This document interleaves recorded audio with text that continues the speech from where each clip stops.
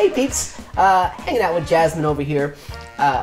This is funny. You got to have people come to you with all sorts of wacky ideas for entrances and stuff. What about if somebody wants to come into their ceremony on a hot air balloon or something wacky like that?